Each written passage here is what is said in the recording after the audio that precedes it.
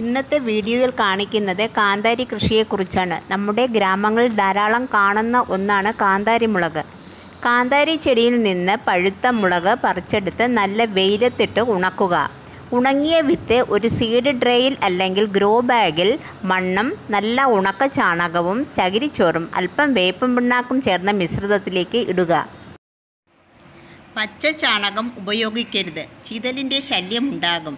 വിത്ത് അധികം താഴ്ത്തിയിടരുത്, മുളച്ചു വരാൻ താമസമുണ്ടാകും. വെള്ളം കൈവച്ച് കുടഞ്ഞു കൊടുക്കുക.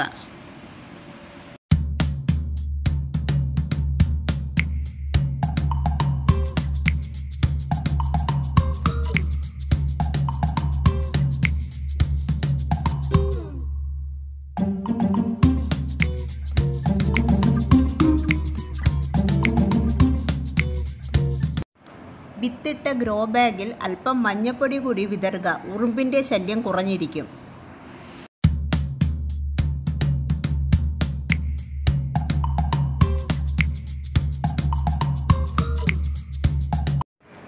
ഒരു മാസമാകുമ്പോൾ തൈകൾ ഇളക്കി നടാൻ പാകമാകും. നല്ല ആരോഗ്യമുള്ള തൈകൾ നോക്കി വേണം ഇളക്കി നടാൻ. തറയിലോ ഗ്രോ ബാഗിലോ നമുക്ക് നടാം.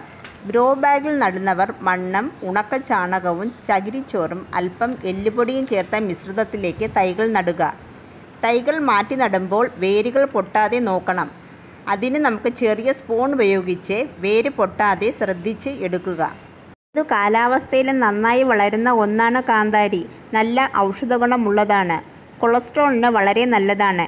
എരിവ് കൂടുന്തോറും ഗുണവും കൂടും.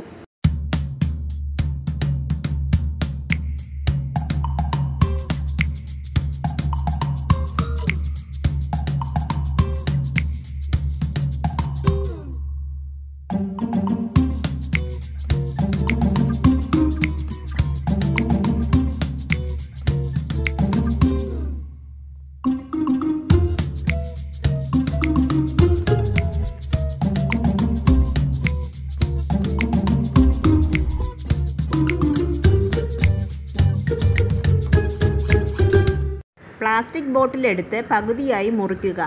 അതിൻ്റെ മുകൾ ഭാഗം ഇളക്കി നട്ട തൈയിൽ കവർ ചെയ്ത് വയ്ക്കുക. 3-4 ദിവസം കഴിയുമ്പോൾ കവർ മാറ്റുക. തൈകൾ നല്ല ആരോഗ്യത്തോടെ നിൽക്കുന്നത് കാണാം. ചെടികൾ ഇളക്കി നടുമ്പോൾ വാടിപ്പോകാതിരിക്കാൻ ഈ ടെക്നിക്ക് ഉപയോഗിക്കാം. തൈകൾ നടാൻ പറ്റിയ സമയം വൈകുന്നേരമാണ്. 3-4 വർഷത്തേക്ക് നല്ല കായ്ഫലം കിട്ടുന്ന ഒന്നാണ് കാന്താരി. മാസത്തിൽ 3 പ്രാവശ്യമെങ്കിലും ജൈവവളം നൽകണം. ശീമക്കൊന്നയുടെ ഇല, ചാണകം, ആട്ടിൻകാട്ടം, എല്ലുപൊടി തുടങ്ങിയവ നൽകാവുന്നതാണ്. ചെടിയുടെ ചുവട്ടിൽ വെള്ളം കെട്ടി നിൽക്കരുത്. അത് പ്രത്യേകം ശ്രദ്ധിക്കണം. വെള്ള പേപ്പർ എടുത്ത് ഈർക്കിലിൽ കുത്തി ചെടിയുടെ ചുവട്ടിൽ കുത്തിവെക്കുക. തവളയുടെയും വിട്ടിലിൻ്റെയും ശല്യം കുറഞ്ഞിരിക്കും.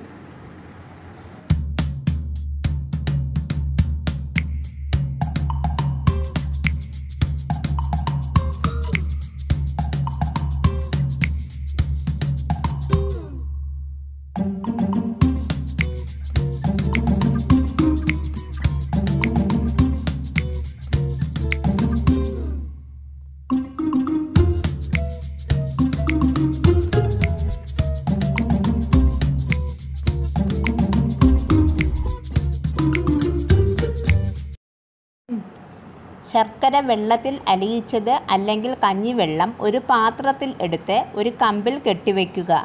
കീടങ്ങളുടെ ശല്യം കുറഞ്ഞിരിക്കും.